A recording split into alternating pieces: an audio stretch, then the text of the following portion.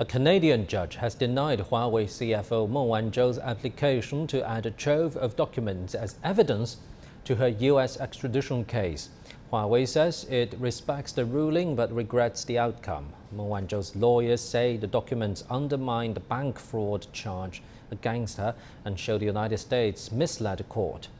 Meng is facing extradition from Canada to the U.S. for allegedly misleading HSBC about Huawei's business dealings in Iran. She has been under house arrest in Vancouver since December 2018 when she was first detained.